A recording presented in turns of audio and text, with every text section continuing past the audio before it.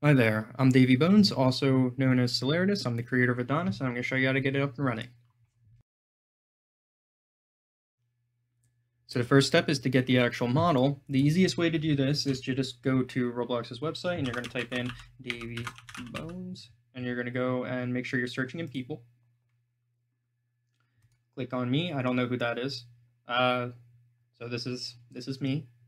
And then you're going to scroll down. You're going to go to Inventory. You're going to go over here to Models, and you're going to find Adonis Loader by Davey Bones. This is also me, so that it's also fine if you want to use this one. Just know that this one is outdated. This is my old account. So this is the new one. This is the current updated one. So you're going to go here, and there's going to be a big, I don't remember if it's like, if it says get item, it might just say get. You're going to click get. It's going to add it to your inventory. Optionally, there's another way that you can also get the model that's, I want to say, safe. It just, helps you avoid any of the malicious or, clone versions of it. You can go to our GitHub, and if you go to the GitHub here, you're going to go over to releases, and whatever the most current releases will be up here. This one is going to be the model file for Adonis. The extras one is just all the stuff that Adonis uses that it doesn't include in the main module. This can include things that it loads remotely, stuff that's been removed, whatever else it may be. You don't need the extras model. I just included for the sake of transparency and to offer a way to have everything be the exact way it was when that release was made. There's nothing really important in it, but so the one you're going to want here is just a snapshot one. You can download this and you can just insert it into Studio as a file. Alternatively, or not alternatively, but also there's some instructions here on how to deal with the GitHub version if you decide to go that route.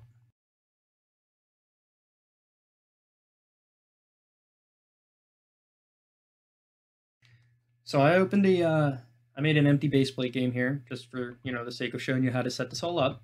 So the first thing you're going to want to do is open the Explorer if it's not already open, so that's this here, and you're also going to want to open the toolbox. So the toolbox by default is going to have you on the marketplace page. You don't want to be on the marketplace page because there are a lot of fake Adonises on the marketplace page. Like this here, that's not me. I don't know who that is. This one is, like, this one's me. This one's not me. Notice how similar they are, So just be careful about that. So you're going to want to go over to inventory. You're going to go into, make sure you're in your models. So it'll say my models. And you're going to scroll down until you find the one by Davey Bones, Adonis Loader here. You're going to just insert it. You're going to get this blinding white light, most likely. That's just for the sake of the thumbnail. That's the thumbnail camera. This is how the whole thumbnail thing works. So if you look here, there's just a little Adonis thing. So you're going to take it and you're going to drag it down into server script service.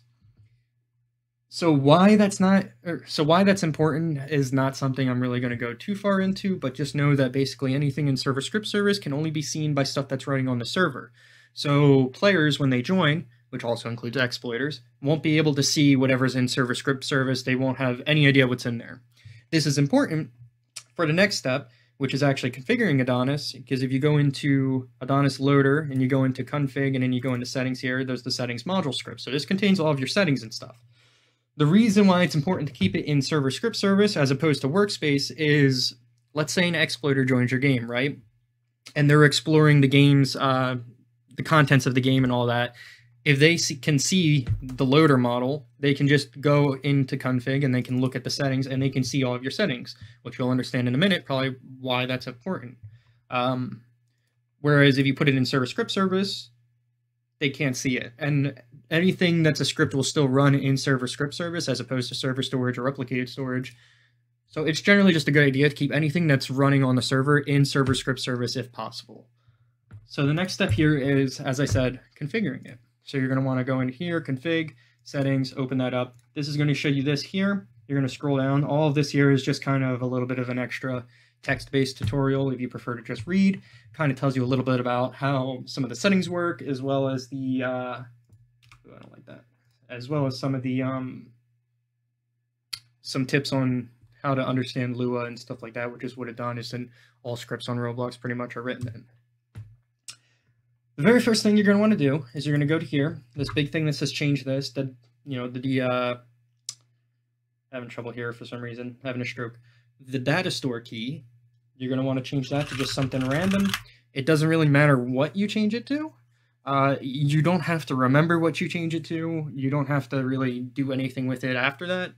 Basically, this will be used to save, when Adonis goes to save data to the data store, it'll encrypt it all using whatever key you set here, and it just makes it a little bit harder for, let's say, some malicious backdoor server script type deal to start messing with Adonis's saved stuff.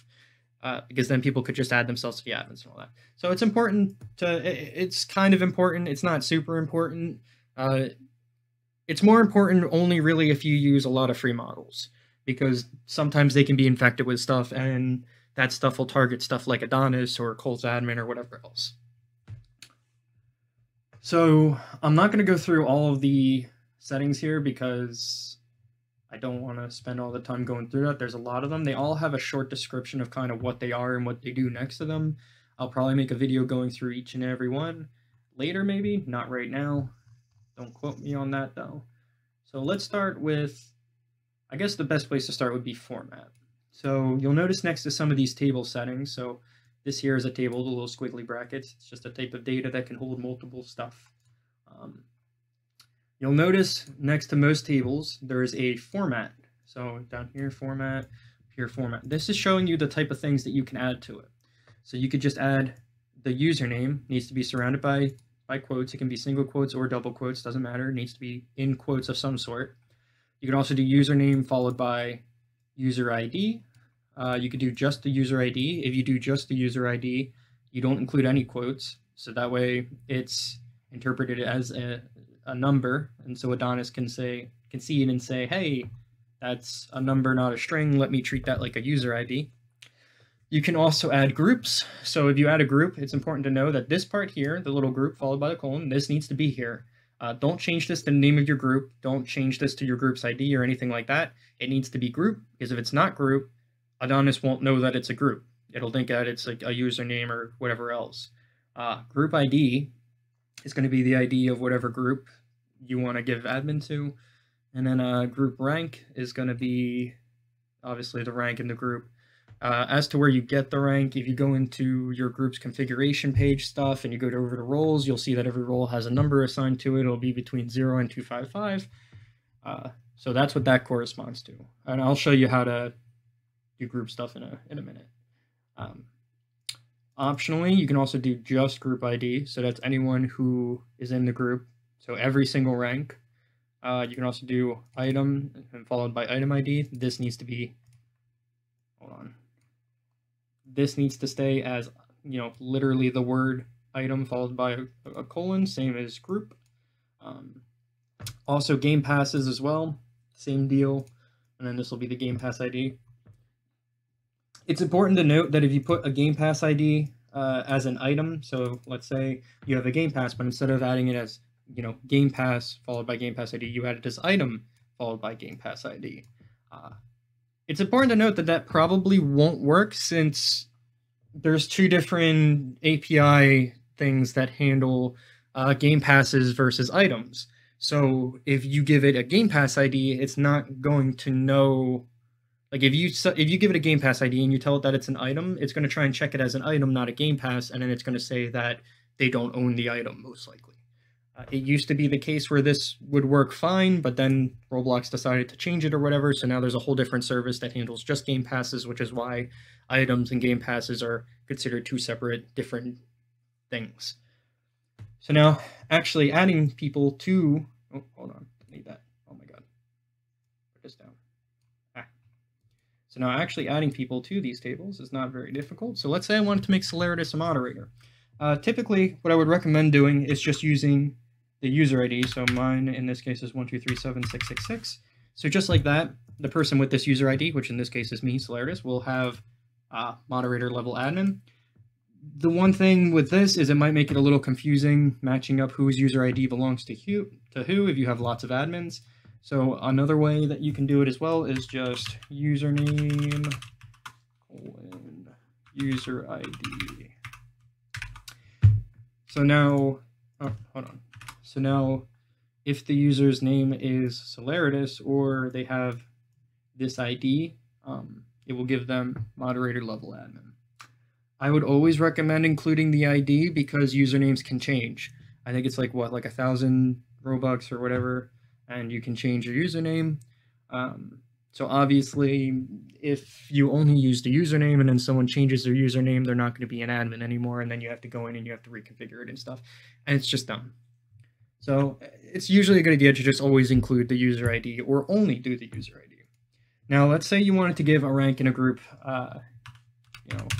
moderator level admin. So let's do group. I'm just going to make up a group ID. I don't know if this is a real group. And let's say we wanted to give anyone who's in rank or role 100 moderator admin. So we just do that. Now, anyone who's in specifically role 100 is going to be a moderator if they're in this group as well. So they're in this group and they're role/rank 100 in this group, they will be a mod. Alternatively, you could do this role and higher by doing putting a little dash in front of it, and then there you go. Now it's going to be role 100 or higher. This isn't going to like restrict higher level ranks from getting higher level versions of admin.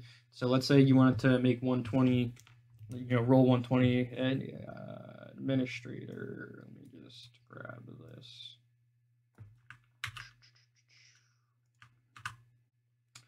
Okay, so let's say you want everyone who's in rank 100 up to 120 to be moderators. So that's basically what this does. So anyone who's in rank 100 or higher will be a moderator, unless they're rank 120 or higher.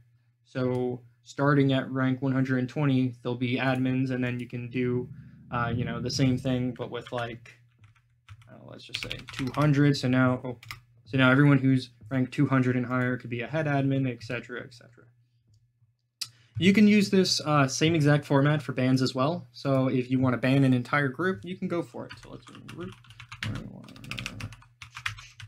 Boom, just banned a whole group just like that. One other thing as well, if you're the owner of the place, you're automatically considered a creator.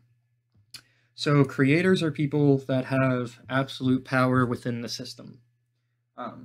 They can bypass all permission levels, no matter what it is. They can use every single command, even if it's hidden or has its permission level set to something ridiculous like 99999 or whatever it may be. A creator can still use it.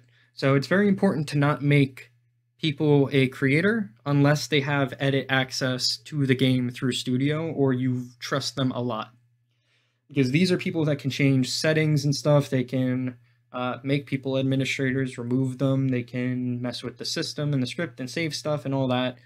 So give it out sparingly. You being the owner of the place will automatically be a creator. So really this is for if you want to add other people to it or if you're doing some sort of team create project or something like that.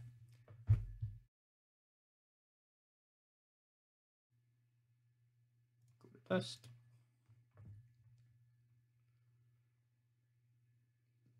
Now we're just going to wait for it to load, make sure it actually worked. And there you go. You can see in the server window here, Adonis loading, and then it says that it was required by whatever loader required it and where it was at. And then now I'm going to load in, and there we go. So in this case, it's not going to give me admin because this is a test server and I'm just a normal player in here. But you can see it's working, through here, and you can see the user panel and all that's working. Make it rounded. I like rounded. But let's. Oh, also, if you want to disable this little help button here, the setting to do that is, let me just, I feel like that's the only other important thing because I know a lot of people are going to ask. This here, I would recommend if you don't want that little button being in the corner, just set it to false. It doesn't really matter that much. I don't think it's kind of, I feel like pretty unintrusive. It doesn't really look like anything related to the system. It's more just there to kind of give you quick access to Adonis's user panel. So this covers stuff like information. So you can open commands and stuff from here, view the credits, change log, all that stuff. So current version is 120. And then, donation stuff, all that, keybinds, aliases. These are client settings, so these are unique to every player. These just control some client-specific stuff, nothing that can affect the server or other players. So stuff like the theme Adonis will use. So I personally prefer rounded. The theme you saw originally was the default theme, whether or not to show capes, whether or not to show particle effects, etc., etc. But that's about it. So yeah, just see real quick. Published Roblox. Yeah, so now if we publish to Roblox and we go here, this should be our game, and Adonis should load. And I should be a creator.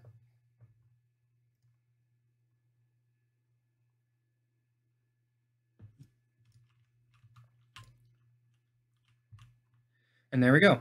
So that little welcome message down there, assuming you can see it, basically means that we are an admin. So if we click it, it'll show us commands. Since I'm a creator, I have access to every command. So I believe there's, 5 pages of commands. So you can do search up here. And it'll show you whatever commands are matched to it. That's about it. I mean, if you... that's pretty much all it takes to get it set up and running. You don't even really have to add yourself to the admin list or anything. You're automatically a creator.